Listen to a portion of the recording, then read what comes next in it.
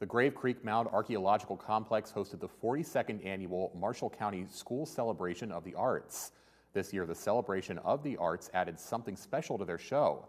Band, choir, and string ensembles were invited to play music during the event. Tabitha Morgan, Moundsville middle art teacher, says that this event really encompasses all forms of art. She is happy the students have an opportunity to showcase their artistic and musical talents.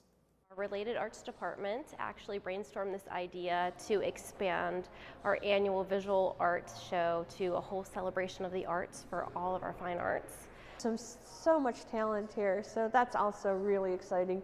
Every year I'm always looking forward to seeing what comes out of the boxes and what is on the walls. The artwork was arranged and set up thanks to the efforts of the Cameron Art Club.